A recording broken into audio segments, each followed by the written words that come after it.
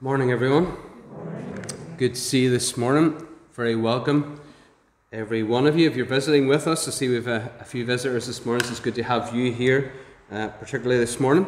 And I know some of our own folks are away enjoying the bank holiday freedoms this weekend, so good to have each and every one of you here. Quite a few things just to run through by way of announcement this morning. Let me just do that. First of all, we had our harvest last week, so I was going to thank everyone who did the decoration, did the tidying up, and also brought the food for the donations that we make to St Vincent de Paul. And we've just a wee letter here from the President, Frank O'Donnell. On behalf of the Society of St Vincent de Paul, I want to acknowledge the Presbyterian Church's generous donation of groceries, which for the harvest 2021. The past 18 months have been particularly challenging for people in our community, living very much from hand to mouth. We're so grateful to people like yourself who've stepped up to help. Many thanks for your kindness and generosity. So consider yourself thanked for all the harvest gifts last week. The Friendship Club meet again on Friday. No sooner harvest than you see the Christmas shoe boxes. Friday 10:30, complete the shoe boxes. Any outstanding shoe boxes or items need to be here this Friday, as the boxes will be packed and made ready for transport. So that's this Friday to finish that up at 10:30. Thursday evening we'll have our prayer service back again. The same format in here at 8 o'clock or on the Facebook page as well, live at 8 o'clock. Faith Mission Rally in the Methodist Church on Tuesday night at 8 o'clock. Anyone interested in catching up with Faith Mission news? Faith Mission Rally Tuesday, 8 o'clock in the Methodist Church. Next Sunday, I'm away in Lake Patrick and Donegal, taking the services there. So Oscar Spence will be with you next Sunday morning again. And then the following Sunday is Communion Sunday. So just to remind you of that, 2 weeks today will be Communion Sunday. Just looking ahead, I've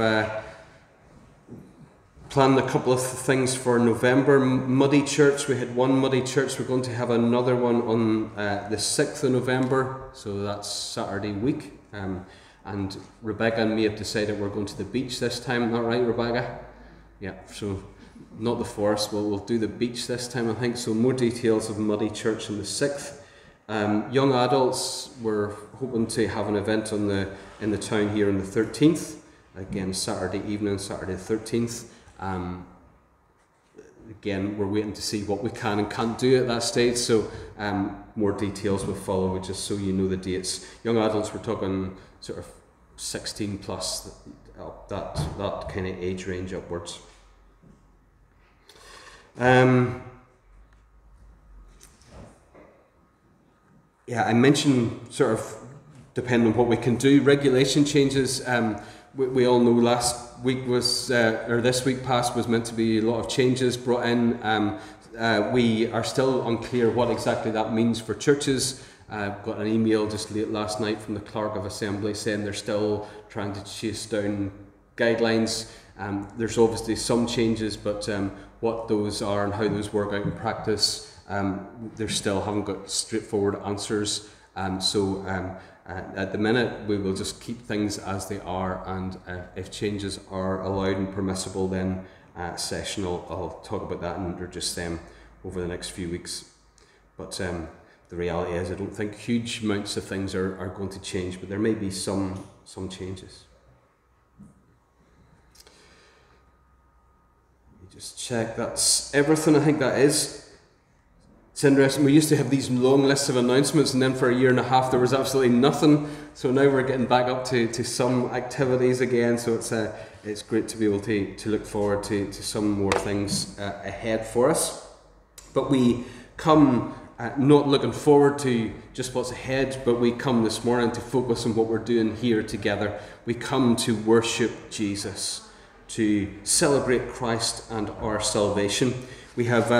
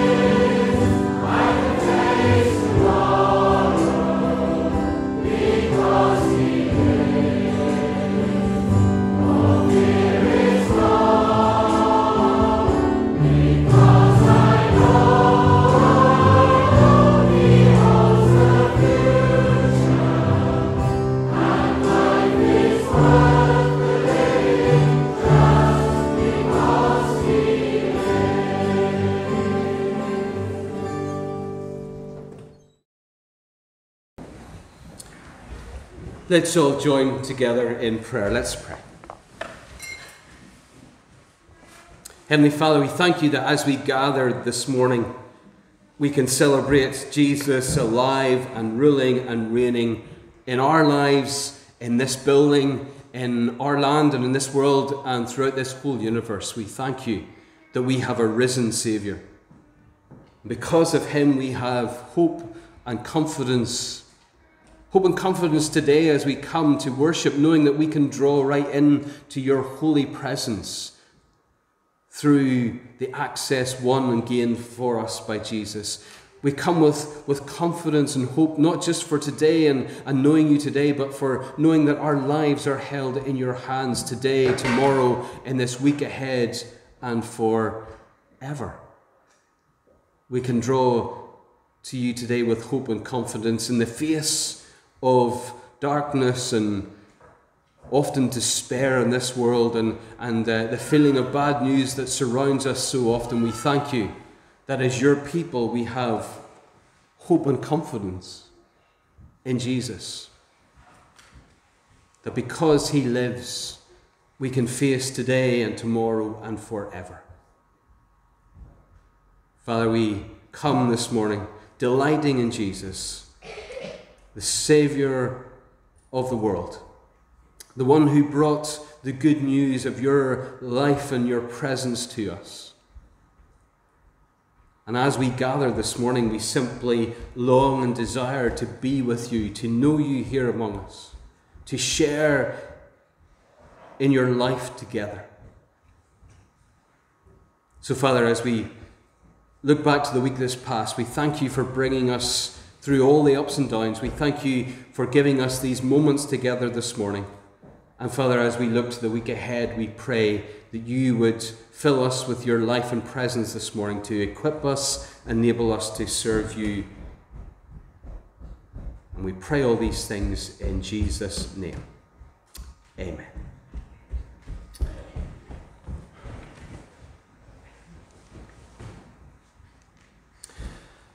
Been doing our 5-minute focus. We're going to have 5 minutes from the mission committee, and Janice is going to do that.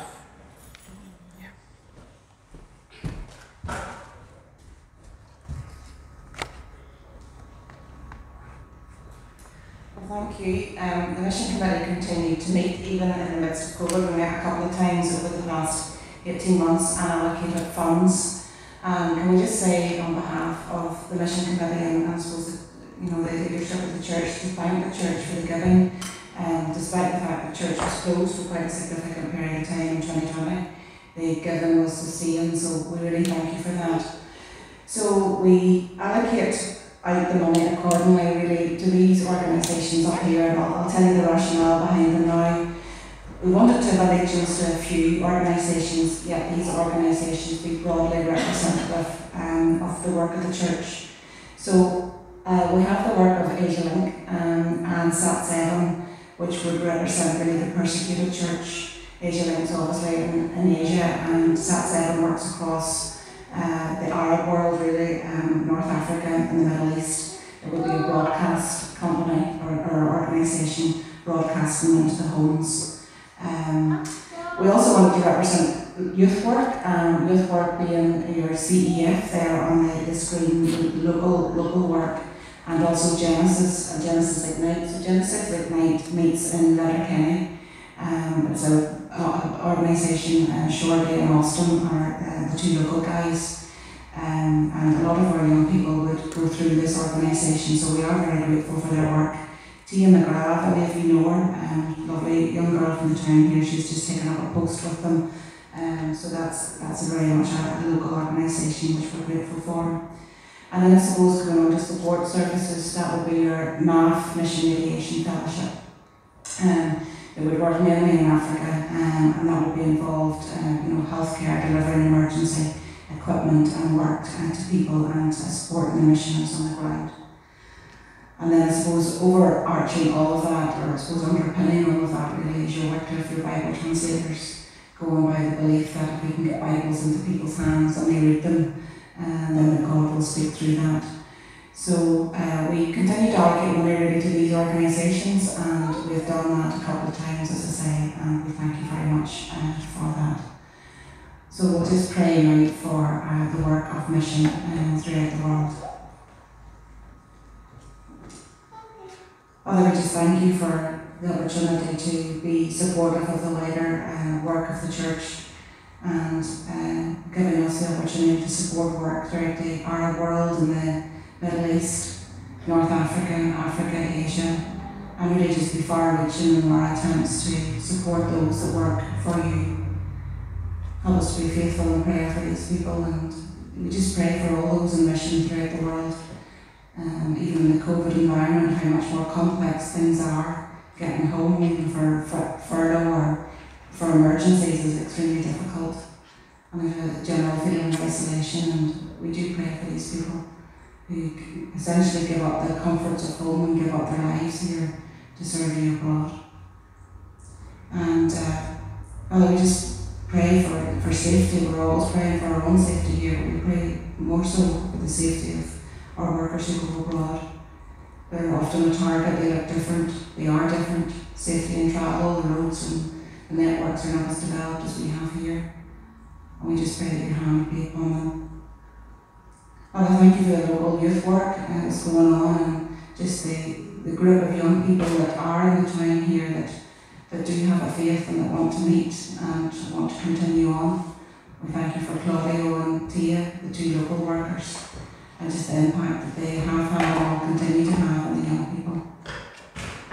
We just pray particularly for them. It's very difficult to stand among your peers. And we just pray that you would specifically bless them in their work. Just thank you for the giving of this church and the people in it. Help us to continue to be faithful to you. Amen.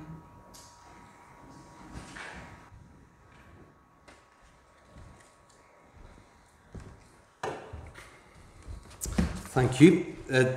We heard from Frances a couple of weeks back. We've continued to support her. There are a few other things as well. We haven't talked much about mission, and Janice is right. The money given has just kept rolling in. So do thank you for that. We're going to have our sort of monthly mission updates again, and we'll look at some of these organisations in the months ahead in more detail. So that's just a very brief overview again this morning. Just to say about these 5-minute slots, one of the things I'd love if anybody would have anything you'd like to take 5 minutes to talk about, just talk to me about that. Things like book reviews or anything particular that you think God has really laid on your heart that you want to share. I'm more than happy to talk to you about that and try and develop these 5-minute slots and get more and more of you involved in that as well.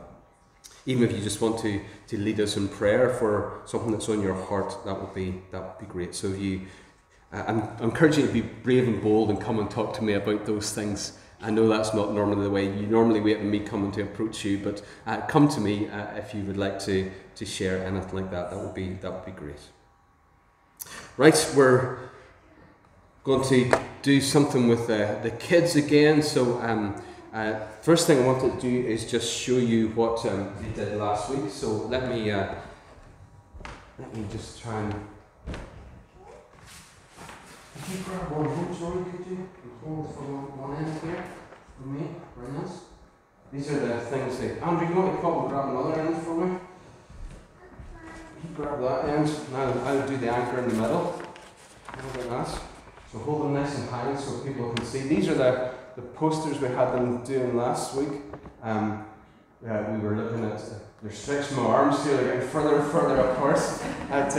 These are the things we had them making last week, all their leaf decorations and remembering harvest. God's love endures forever was what we were thinking about last Sunday morning. So great, thank you for that. You can set these back down again. Brilliant, thank you. Doing fine on the floor. Right, this morning, let me do this first. going to show you another video about somebody in the Bible, and so I'm wanting you to try and guess. So I'm going to give you clues and see who can be the first to guess who this is, okay? Someone who met Jesus. Saul? Not Saul. Any other ideas, any other guesses before I give you another clue? Somebody who met Jesus? No? Joseph? Not Joseph, no. Here's clue number 2, right? Clue number 2 is he met Jesus in a place called Jericho. I'll give it away, no. No, need a third clue. Third clue, he was a tax collector. Any ideas? Zacchaeus. Let's see if he's right. Stories of the Bible. Zacchaeus. This is Zacchaeus. Hey there. Who was a tax collector and very rich. Tax collectors were hated because many people thought they were liars and cheaters. Boo. Zacchaeus lived in Jericho, and one day, Jesus was passing through Jericho. What's going on? Jesus is here! Woohoo! Zacchaeus wanted to see who Jesus was. Hey, excuse me. Hey, watch where you're going. But he was too short to see above the crowd. Ah, that's it. So he ran ahead to a place where he knew Jesus would come. He climbed to a sycamore tree so he could see Jesus. When Jesus came to that place, he looked up and saw Zacchaeus in the tree. Oh, hey there, friend. Who? Me? Yeah, you. He said to him, Zacchaeus, hurry and come down. I must stay at your house today. Oh, all right. Zacchaeus came down quickly. He was pleased to have Jesus in his house. All the people saw this and began to complain. Ugh. Look at the kind of man Jesus stays with. Zacchaeus is a sinner. But Zacchaeus said to Jesus, I will give half my money to the poor. If I have cheated anyone, I will pay that person back 4 times more. Jesus said, Salvation has come to this house today. What? This man truly belongs to the family of Abraham. The Son of Man came to find lost people and save them.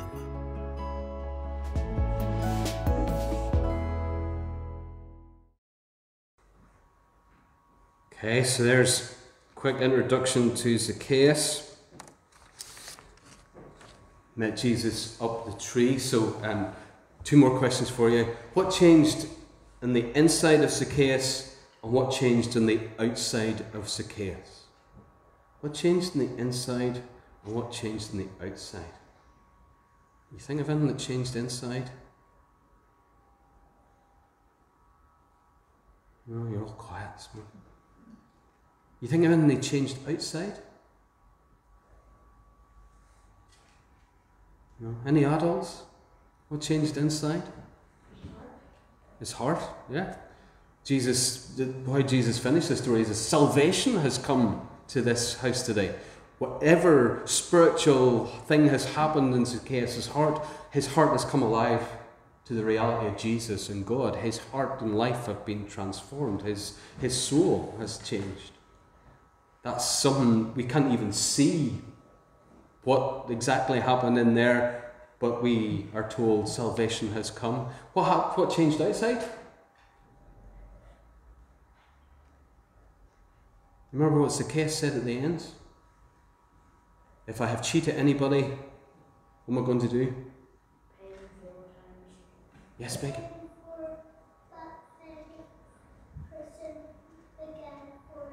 Yeah, he said, if I've taken in, I'm going to give them back 4 times. Is that what you were going to say as well, Rebecca, was it?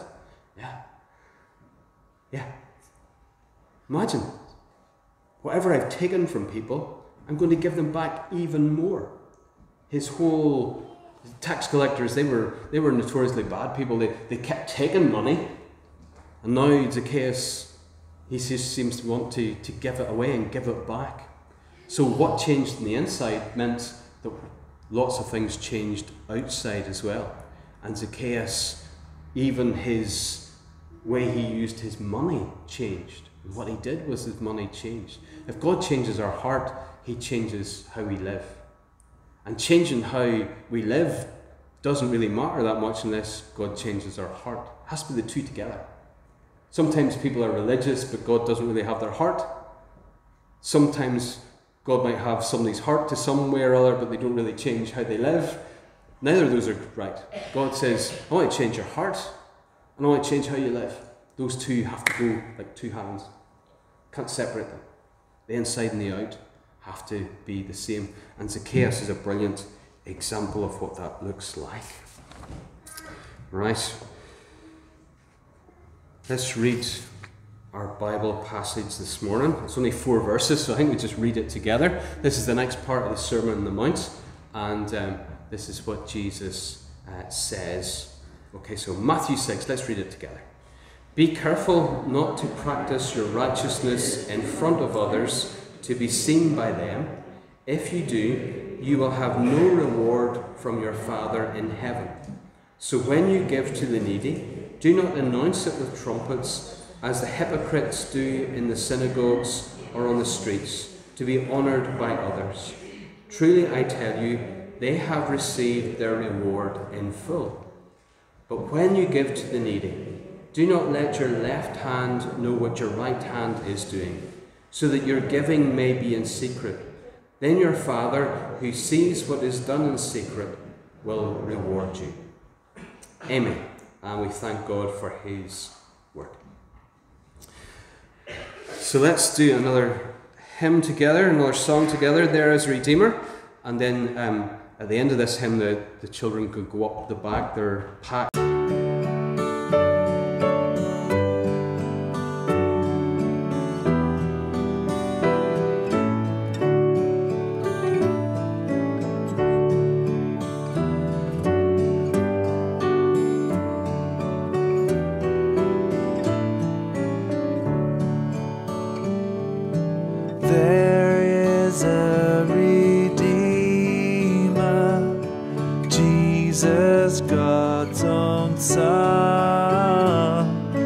Precious Lamb of God, Messiah, Holy One.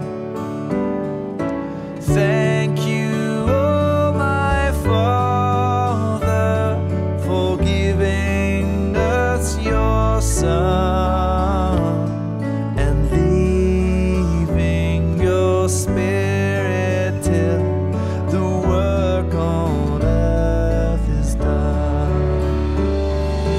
Jesus, my Redeemer, name above all names, precious Lamb of God, Messiah, all for sinners slain.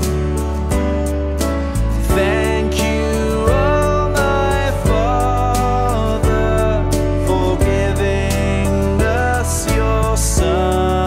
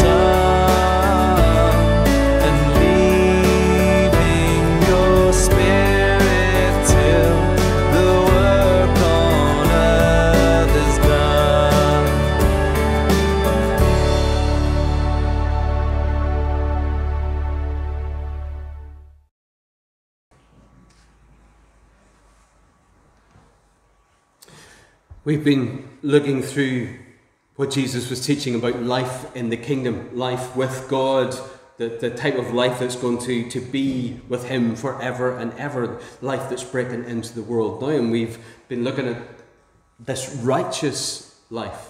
Jesus said, my people need to be righteous. They need actually to be perfect. Greater righteousness than the scribes and the Pharisees. What is righteous? Well, it's about being genuinely good people. Good in the sense of God good. Not just beyond right and wrong, not doing anything wrong. That's the scribes that got caught up in this law keeping, where they just tried to keep the laws and not do anything wrong. But even as they were trying to do that, they were missing out on so many things, and they were making so many mistakes, and their hearts were not righteous. Righteousness beyond that of the scribes and the Pharisees, their inward union of mind and heart with the heavens. This is what Jesus is driving at. If you're one with me, you're one with the heavens. The heavens are coming in you and onto this earth. This is what life will be like forever. So when we are righteous, we're living at one with God, at one with his world and what he wants his world and his eternity to be. And the last few weeks we've been thinking about, all this inward change. Going the extra mile, putting people first, loving your neighbours and your enemies. And now he moves on to the next section, which are about the outward religious acts that were customary and common. This is how people practiced their religion. These were the pillars, the acts of righteousness. And there were three. There were prayer, there was fasting, and there was giving alms to the poor. And these were three really, really centrally important things for righteous people to do. To give money to the poor and needy, to pray and to fast. And so Jesus comes and says, okay, we've looked at righteousness in the heart, now let's think about righteousness in these areas of your life. When you're being religious, are you being righteous? And what he's going to do is he's going to warn. Say, be careful here. Because even when you're being religious, you can be in danger. Actually, religion can be dangerous. Religion can be something that trips you up and leads you down all kinds of alleys and paths that actually can take you away from God rather than to God. So we're going to start this morning and look at almsgiving, giving to the poor. If you notice the trumpet, you've probably been waiting me to reference it, and some of you may have been waiting on me to pick it up and play it. That isn't going to happen. I'm not going to be blowing the trumpet this morning. I wouldn't have a clue where to start, and I may well do myself an injury trying. But it's simply an illustration. And that's exactly what Jesus does. He uses trumpets and he uses it in illustration. He says, don't give like the Pharisees do. They announce their giving with trumpets. In the streets, they prayed through the streets with trumpets to show their great acts of giving and righteousness. We're not sure exactly what that looked like. There's no sort of historical evidence of what it actually did. Did they literally get somebody to blow the trumpet and go ahead of them to announce they had money to give away? Or was it the case maybe the temple had a time when a trumpet was announced the time of giving in the temple, and then all these righteous people would have walked to the temple to sort of make their donations? Is that what Jesus is hinting at? Or was he simply using it as an illustration? One of these, because can you imagine walking through the diamond on your way to church on a Sunday morning, somebody blowing the trumpet just to let people know you're coming to church? Seems really extreme, doesn't it? But that's what this is all about. Jesus said these, don't be like the Pharisees and the scribes, because actually their religious acts, they're giving and donating and all that they're doing to be seen to be religious, it's all a big show. It's all about being seen by people. They want to be noticed. They want their religiousness to be noticed. They want their goodness to be seen. They want to be recognized as generous, upright, God-filled people. And so look, here they come. And look at everybody applauding them and say, wow, look how generous these, look how faithful these guys are. Look how often they give.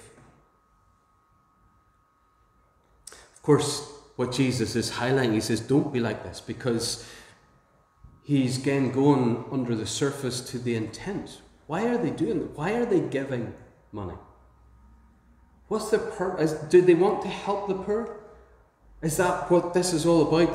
They're so keen to actually help the poor. That's their number one priority.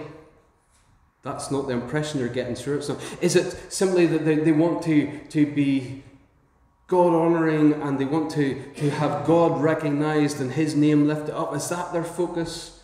Is that what their intent is? Jesus said, if that doesn't seem to hit the mark either. Their intent, the whole thing they're focused about, is for them to be seen, to be recognised. See, the intent makes a huge difference. Intent is hugely important. You can have somebody doing the same things, but doing for two different reasons. One be good and one be bad. One be righteous and other be unrighteous. So it's very hard to judge what is righteous by just looking at the surface. Think of Zacchaeus there. We just looked at Zacchaeus. Zacchaeus announces publicly, I'm going to give away half a money. I'm going to give these people I've stolen from 4 times. Is that Jesus? Would Jesus say to Zacchaeus, oh, Zacchaeus, that's blowing your own trumpet a bit. You've stepped over, that's a black mark against. Of course not. Zacchaeus' only joy at that moment is that he is doing this for God. God has touched his life, and this is all not about him. This is about what God is doing and who God is. Intent. When we do our religious observance, when we come to church, when we give money, when we support mission, our intent has to be importantly looked and closely looked at, because we can be hypocrites. Jesus is such a brilliant teacher. He uses illustrations and he uses stories and he uses examples and he takes words from his culture and he fills them with life and meaning. And this is one word that Jesus basically invents and uses in a whole new way, this word of idea of hypocrites. I've said before, in the theatres, this is where this word come from. We know that there was a theatre built in Jesus' early life. It's possible even his father, the carpenter, and maybe even himself could have been involved in these kind of projects, building these theatres. In Zephyrus, there was a theatre. And Jesus would have been aware of it, been part of the culture, these plays. And in these plays, the actors would have used different masks, played different roles and characters depending on what mask they had. And Jesus then takes that idea and he says, that's a bit like what these guys are doing. They're being hypocrites. They're pretending to be this when really they're this. They're pretending by doing these things to be righteous and to be caring and to be God-filled people, when actually that's not their intent at all. And hypocrisy is one of these real dangers that religion brings. When we try and be religious, we can very quickly become hypocrites. Because what happens to these guys is their ego is bloated and their soul shriveled, Dallas Willard. Their ego is bloated. People are applauding them, they feel good about themselves, it looks as if they're wonderful, but actually their soul is being damaged. Their soul and their spiritual life is being diminished. The religion is causing them harm. So let's think about how we should give, what Jesus says about giving, what Jesus says about the proper way to do these things. Because he does say, don't just throw out the baby with the bathwater.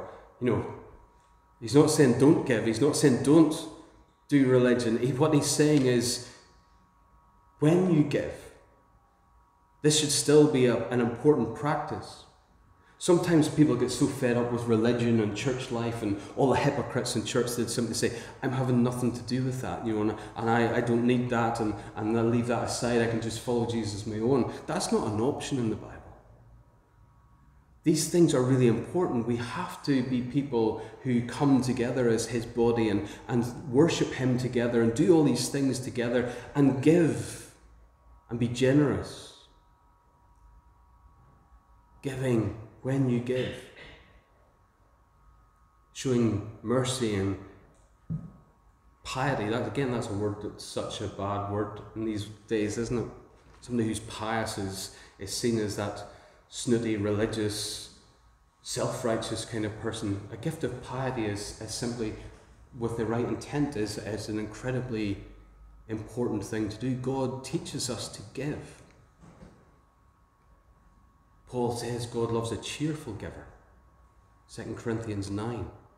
When he's talking about churches supporting one another, people supporting churches. God loves a cheerful giver. He wants us to be generous.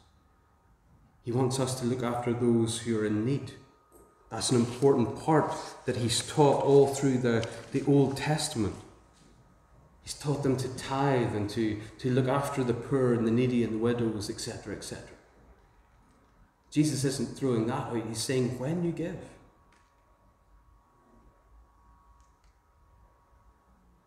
But when you give, it should be secret and quiet. It's not with trumpets and fanfare. It's not for publicity and recognition. Your right hand shouldn't know what your left hand is doing. Now, I've thought about this and I can't think of any time when my right hand doesn't know what my left hand is doing. It's impossible, isn't it? Jesus is simply showing this as, should be so secret that it's as if you don't even know what you're doing yourself. It's that he's really emphasizing when you do your good deeds, when you do your religious and righteous acts, it's as if even you shouldn't be aware of what's happening. Again, we have to be careful here, because this can mean sometimes that we get caught up in this and we think, oh, that means, I should never publicly give to him, I should never put my name on a church record, I shouldn't have anybody be able to see anything that I give. Jesus isn't giving rules here, he's giving illustrations and examples. He's making points about our heart and our intent. Puritans had this idea that they talked about quite a lot in their writings about how you lived your life. You lived your life for an audience of one. The only person that you imagined watching and the only person that really mattered was God. So doing things to be seen by others just fades into the background, because the only eyes that really matter are the eyes of God on you. And to live life with this idea of everything I do, I simply am doing it for his eyes, in his service. That's the ultimate idea of what all our religious observance should be about. I do this all for God. To be seen by him. For him to be seen by others. He's the only eyes that really matter.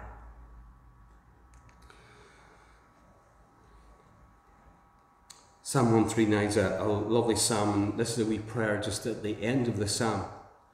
Search me, O God, and know my heart. Test me and know my anxious thoughts. Point out anything in me that offends you and lead me along the path everlasting. The idea that really bold, brave prayer to actually pray.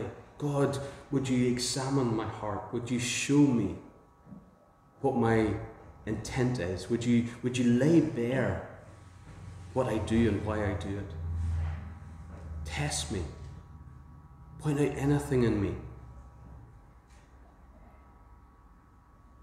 Jesus, I think, is wanting his listeners, he's wanting these Pharisees to really look and examine their hearts and say, why do we do these things? What is the thing that drives us? What is our motivation?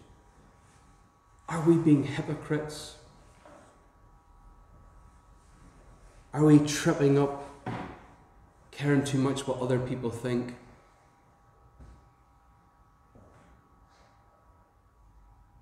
Are we being hypocrites? So easy for me to be a hypocrite. So easy for you to be a hypocrite. Why do we do things? Why did you bring harvest gifts last Sunday? Why do you put money in your envelope? Why do you be here today? Why do you come to midweek meetings? Or why do we do these things? Is it because we have to? Is it because we need to be seen by other people that we're doing this? Is it because you need to be seen by me to do this? Or is it because we genuinely want to love and serve God? Of course, you know that's the right answer, but let's examine our hearts and lives and check that's the right answer.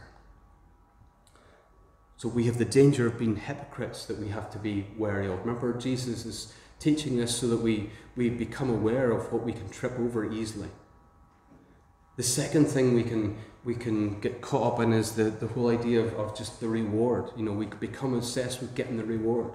And maybe for the Pharisees, the reward was, you know, the applause of the people. And Jesus says, you've got it in full. You've had your applause and you've got your street cred, and that's you finished. There's nothing else to come. But then he says this, your Father who sees you in secret will reward you. And again, that's a wonderful thing to know that the God who sees us. But it's also can be a dangerous thing, because if I think like this sometimes, then what I'm tempted to think is, well, I'll do these things so that I can earn a bit of merit and a bit of favour and a bit of good. Maybe this is what will make me more righteous. You know, how will I make myself better? How will I make myself get to heaven? And this is a great danger with religion, that actually our righteous deeds become these things that we think we're buying merit and favour with God. And again, that means it's all about me. When I give, it's about me trying to gain reward for me. And of course, it's a waste of time. If you're in any doubt, read Romans 3, 4, 5, where Paul talks about this righteousness, you know, righteous deeds. No one has anything righteous that we can actually offer. Righteousness comes through faith in God. These deeds don't make us righteous. These deeds don't store up for us righteousness. These deeds are simply the outworking of our faith, the outworking of the righteousness that we have in Christ. This isn't all about me, it's all about Him. I do these things because I love Him, because my heart is rejoicing and delighting like Zacchaeus. I want to be transformed, and I want to be making amends. I want to be doing these things because Jesus has hold of my heart, and this is who I am in Him.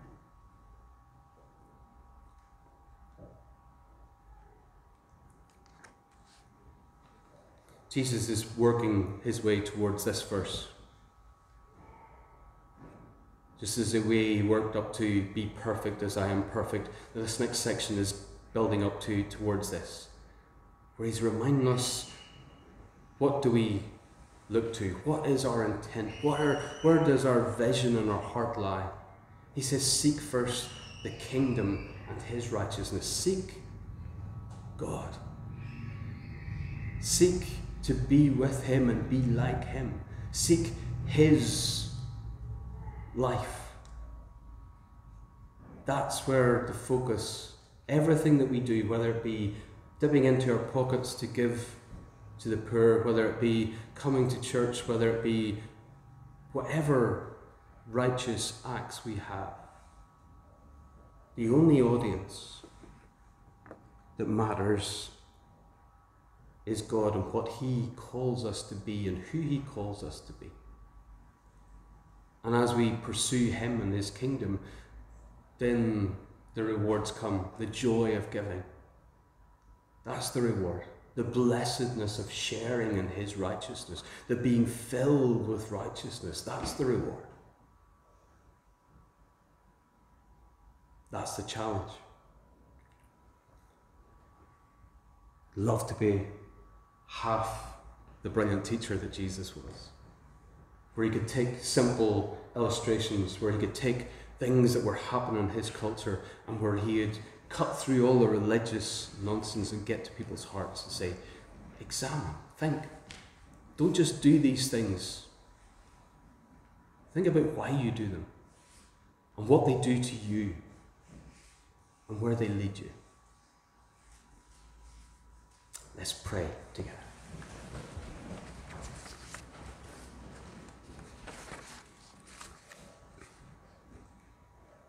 Father, we thank you for Jesus and his incredible practical wisdom, for just how he cuts through so much to the very heart of matters. And Father, we thank you for just these words that we've been able to reflect on this morning.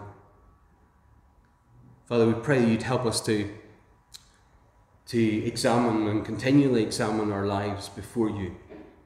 And Father, we pray that you would fill us with your life and your kingdom, with your love and your generosity. Father, forgive us for when we have maybe just been a bit hypocritical. Forgive us for when we've been tempted to look at the actions of others and make judgments. Father, we pray that you would help us to learn from the mistakes of the Pharisees and scribes, and above all else to learn from the generous open heart of Jesus. And Father, as we come this morning, we thank you just that we've been able to gather together, and we pray and continue to pray for the needs of one another. Father, we bring one another before you, and we just thank you for one another. We thank you for the joy of being able to worship together. We want to continue to pray your blessing upon each one of us. We pray your blessing upon those not here this morning. For those who would like to be here but can't through ill health or old age or other things. Father, for those who maybe have grown distant and cold, and Father, we just want to pray that your grace and your mercy would be upon us in these days. Father, we pray and continue to pray for the needs of our people and community. Even as we just read that letter from St. Vincent de Paul this morning, we know that many people are living hand to mouth. We know that many people are struggling, looking forward to a winter where bills are going to increase and where life is probably going to be more difficult. Father, we just want to pray that in these days, that you would draw people to life and to fullness of life. Father, we long to see people find answers for the deep desires of their hearts. And we know that answer is Christ and him alone. So Father, we pray that maybe as we move into a difficult period, that you would just lead us to opportunities where we can show your love and speak your grace. Father, we continue to pray for our government, for our health service, for our doctors and nurses here in this community and our local hospitals. Father, we just want to pray that in these challenging days for them, that you would lay your hand upon them. Father, we thank you for all these things, and as your people we now join to pray the prayer that you taught us to pray. Our Father, who art in heaven, hallowed be your name. Your kingdom come, your will be done on earth as it is in heaven. Give us today our daily bread, and forgive us our trespasses, as we forgive those who trespass against us. And lead us not into temptation, but deliver us from evil. For yours is the kingdom, the power and the glory, forever and ever.